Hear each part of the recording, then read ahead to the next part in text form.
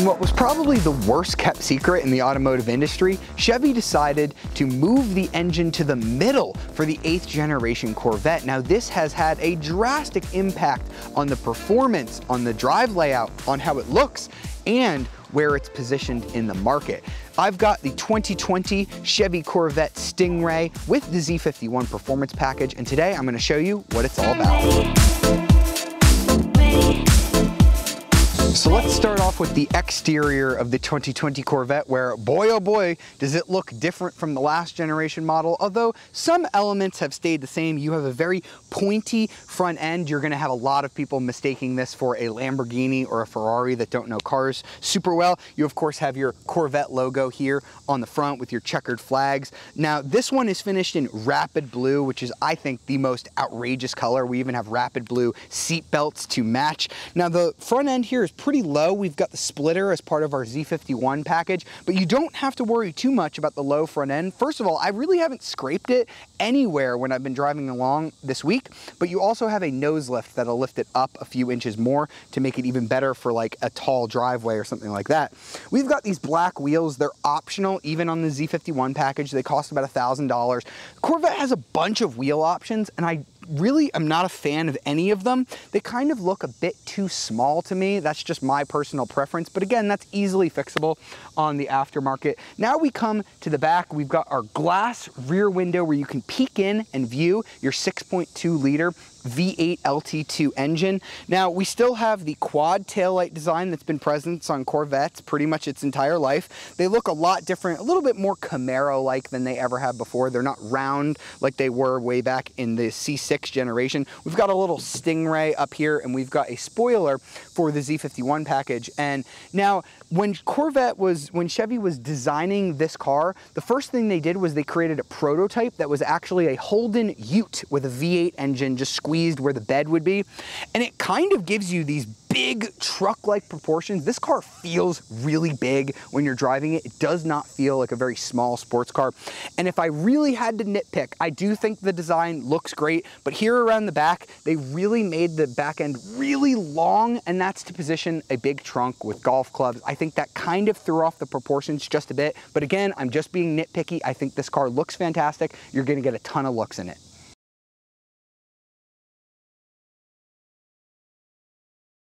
All right, so now that we've checked out the exterior of the 2020 C8 generation Corvette, let's go ahead and check out the interior, which is radically different from any Corvette there has ever been before. You used to have, you know, 2 seats and then your big trunk area in the back, much different feel. Now everything's digital. We have this very driver-oriented cockpit with everything canted towards the driver. We have the central screen here instead of analog gauges. We've got our typical General Motors touchscreen navigation system here with volume and a home button. And then we've got this, the big ribbon of climate control buttons that has been somewhat controversial on the internet. I'll talk a little bit about that later. But first I want to start off with the materials, because Chevy has often been criticized, oh, the Corvette does not have a nice interior, you know, oh, the Europeans are better. Not anymore, folks. This is the LT2 or the 2LT trim level. So there's 3 trim levels. You can do 1LT, 2LT, or 3LT. So we have the mid-level one. And I just want to say, for being the mid-level one, the materials in here feel excellent. The leather is really nice. We've got some nice suede on the steering wheel. We've got some suede on the seats as well. Almost everything that I can touch is leather, like the door cards leather. There's some nice metal that feels really nice as well. All of the controls are knurled or solid feeling. This really does feel like a premium car that's worth its price tag. If I had to nitpick, and I guess I kind of do because I'm a car reviewer, you may have seen this already on the internet. Some of the stitch lines, I think Chevy does hand do these. They have somebody that hand stitches this leather here. Some of the stitch lines are a little crooked. So if you really want to nitpick for that, I guess that's one area you could criticize, but I'm going to give this interior an overall win. I think it feels super premium in here, like you're getting into a luxury or almost into an exotic car. So now let's talk about the gauges. These look great. They have so much information on them. I have the tachometer right in the middle with my speed. I love that. You can have 2 gauges off to the left here. I currently have it showing oil pressure and economy, but it can show a bunch of other things. On the right, you have your trip computer, fuel economy, things like that. You can also use this for a bunch of performance features. So you can have a 0 to 60 timer. We'll show that out in the road. A lap timer. You can have your G meter right here. You can have 0 to 60, 60 to 0 braking, things like that. Really cool on there. You can also have it showing your audio, maintenance, other options, things like that. You also have a head-up display showing your speed and things like that. Now, all of this changes when you change the drive modes, but first we'll talk about where you do that. So here's the drive mode selector here. It's got this big thing that says mode on it with the little Corvette logo, and you've got a rotating shifter here. So if I tilt it over to the left, I've got my mode. So basically that lets you set this up however you want, and the gauges can change depending on your mode as well. So my mode is fully configurable. You can adjust the suspension, steering, all of those sorts of things. There's a weather mode, so if you're driving this car in the rain or maybe even the snow, it'll, you know, kind of reduce things, you know, make it a little more tame. You've got tour mode, which is your base. You can go over to sport. So as you can see, the tachometer gets a little bit bigger. My gauges on the left change to G-force and oil temperature, things that are a little more important to driving. And if I tilt once more to track, now I have a big tachometer right across the top of the screen. My performance gauges become much more prominent, and I love how Chevy has prioritized the higher part of the gauge, because that's really, of the tachometer, that's really what you want to focus on for your shifts. 1 to 2,000 RPM isn't really as important. You're really focusing on the high RPM stuff. So I love the design of this. It's simple, it's intuitive, and it's easy to access. Now let's talk about what surrounds the drive mode controllers. We have an 8-speed dual clutch transmission, no manual anymore, so you can't have a big shifter here. Instead, you get these buttons: push for park, pull this one for reverse, push for neutral, pull this for drive, and then you have another button here to put it into manual mode. And you may notice when I put it into drive, you have a forward-facing camera. That is so nice, so you're never gonna have to worry about scraping this car on pavement, on a parking curb or anything like that. And for added ease of use, if you're going over, like maybe you have a steep driveway, you do have a nose lift optional on the Corvette. I'm not going to talk too much about the infotainment system. Watch any of my other recent Cadillac or Chevy or GMC reviews to hear about this. I love this system. It's absolutely great. Really quick responses. Android Auto and Apple CarPlay come standard, as does a Wi-Fi hotspot. And with the Corvette, we have the performance data recorder. So that will, if you have an SD card installed, will use the cameras around the car, and it'll let you record lap times and go back and rewatch that. That is a really cool feature. So again, this is just an absolutely great system. No faults with that.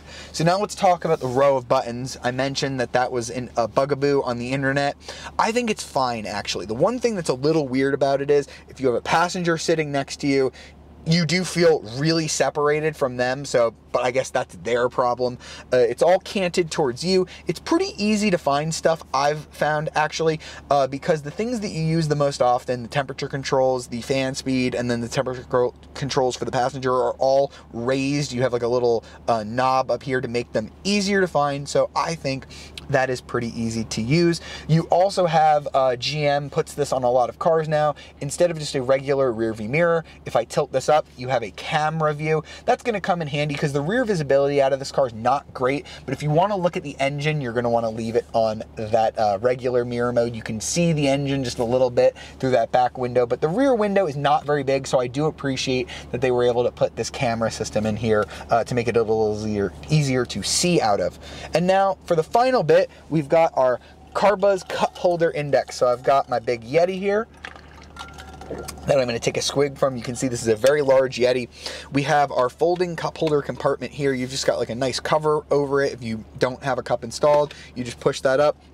And my large Yeti fits just fine, no problems. There are only 2 cup holders here, but they're reasonably sized. There's no cup holders on the door or anything like that. So I'm gonna give the Chevy Corvette a 2 out of 5. You know, most sports cars don't really do too well on this category, but the Corvette gets a mediocre pass.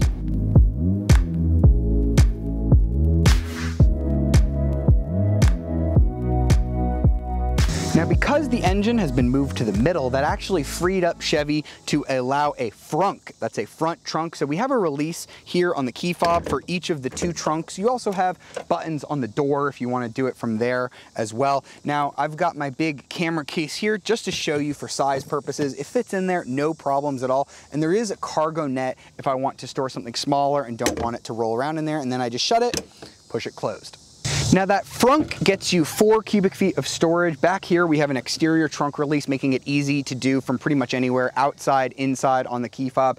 Out here we have 8.6 cubic feet of space, so a little more than double what you get in the frunk. Even when you combine those two numbers, the C8 still isn't as practical as the old C7, which had a massive rear trunk. Now that we have the hatch open, you can see that beautiful 6.2 liter V8 engine exposed. You have a little glass window to view it too. I love that they give you such great access to the engine. You can even get an engine light up kit that includes like LED lights to like brighten it up at night. That looks awesome. You can tell that this area was definitely designed with golf clubs in mind. You could easily fit a set of golf clubs here. You even have a nice cargo net for smaller items and grocery hooks so your bags don't go rolling away. But even though we have more than double the space in the trunk compared to the front area, what I will say is hard suitcases like this will not fit. They're just a little bit too tall for the trunk to close. So if you do have a hard suitcase about this size, you're probably going to want to stick it up in the front. Now when it's time to close this, you have a little hander here so you don't have to put your fingers on the paint, and then you can just use the Corvette Stingray logo here to just push it down and it'll soft close the rest of the way.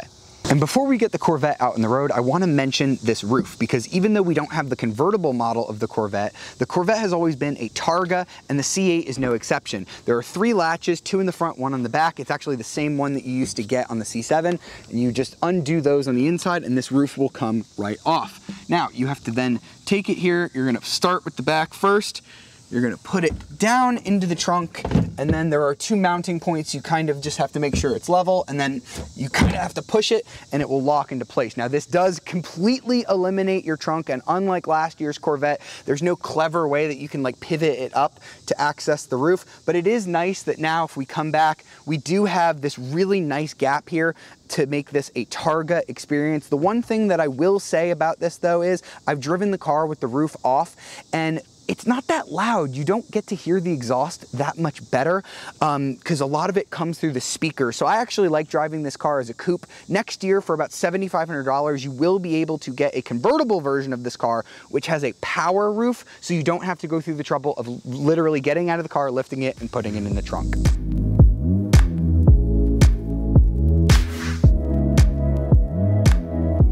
All right, so now we're behind the wheel of the first ever mid-engined Corvette. This is a big deal for Chevrolet. Now, the engine that we have right behind this piece of glass is a 6.2 liter V8, just like the last generation model. This one's called the LT2, so it's a derivation of the old LT1 V8. It produces really good power, 490 horsepower and 470 pound-feet of torque. Now, that goes to the rear wheels only through an 8-speed dual clutch transmission. This is the first time a Corvette has ever used a dual clutch transmission. We'll talk about how that feels out on the road.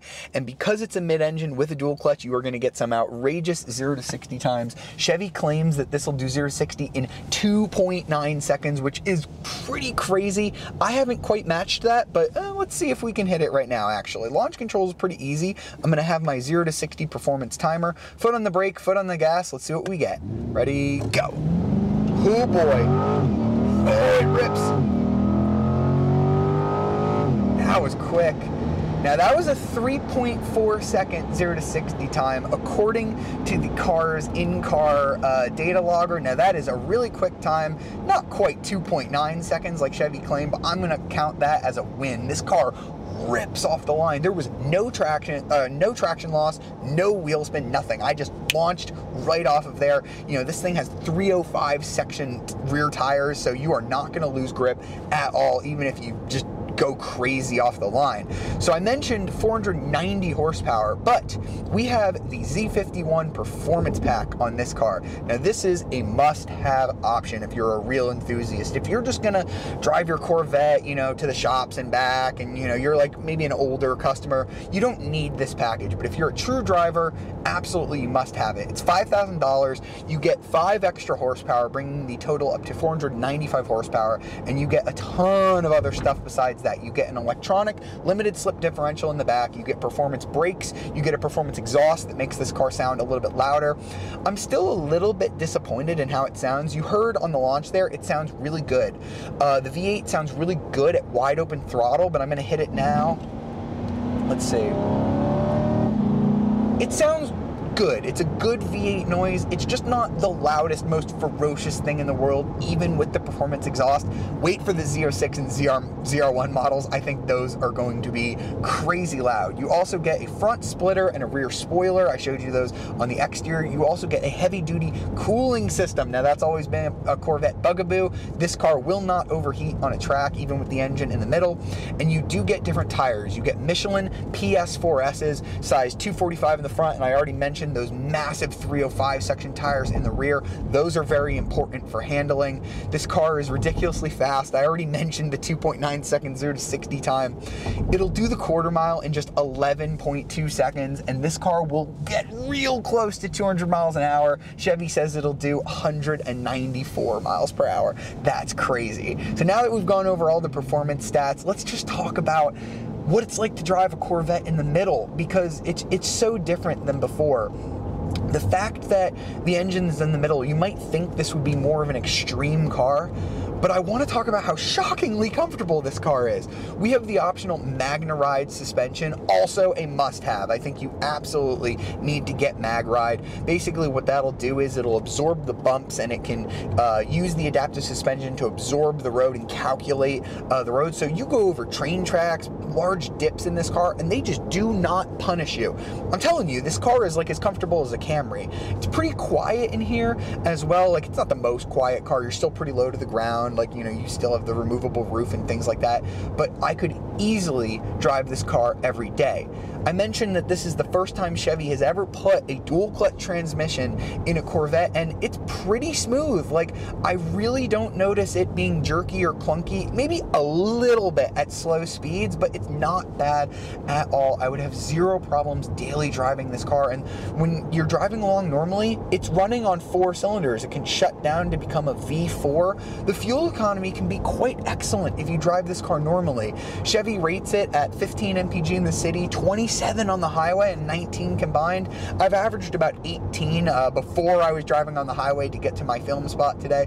I was only averaging about 11, so you can have this car drink fuel if you're really on it, but if you're not, it runs really quiet. So now let's talk about the steering. So like I already mentioned, this is a really weirdly shaped steering wheel. You kind of have to hold it down here to get to the paddles. You can actually drop it into neutral whenever you want and just rev it. Listen to that. How cool is that? So you pull into a car show, pull both paddles, vroom, vroom, you can rev it without stopping. Love that Chevy put one of those in there. I think they copied that from Porsche. You can also use that to clutch kick if you're a little bit of a better driver. Not going to anticipate doing that today. And you have a ton of drive modes. So I've already showed you the drive mode selector when we were on the interior. So when you put it into sport mode, you're going to feel the steering start to weight up heavily. The exhaust gets a lot louder as well. But I'm going to go ahead and tick it over one more time for track mode. Now listen to how amazing this exhaust sounds in track mode. It rips shifts. That dual clutch shifts so quickly. Downshifts quickly too. There we go. Won't downshift yet. There we go. I get the tack on my head-up display, so I know exactly when to shift. It shifts so quick, it pulls really hard. You do notice that the red line is not that high. Usually when I'm driving a car with an engine in the middle, it's an exotic, it's a Ferrari, a Lamborghini, and those have very high red lines. So it's a bit weird to have this car rev out below 7,000 RPM, but anywhere you go on that low RPM, there's so much torque low down that it never feels slow, even if you're in the wrong gear. I love the paddle shifters. They're metal. You really feel it like metal on metal. You hear the metallic clink of the paddles. That's great.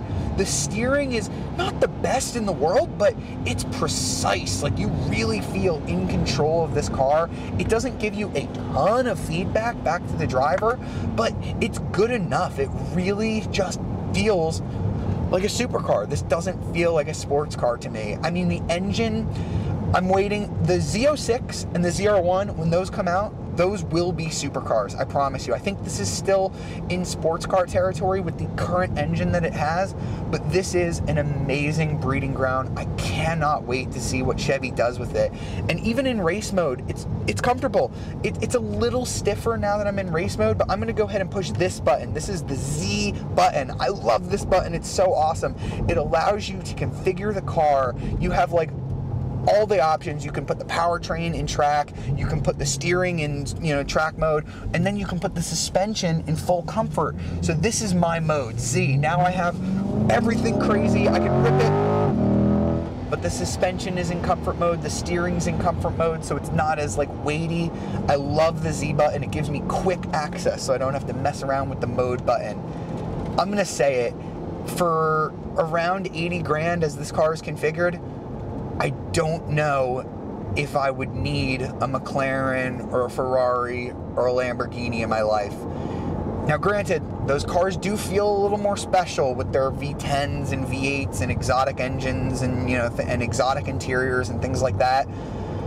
But the working man's sports car just got a whole lot better. Watch out, rest of the world. The Corvette is coming for you.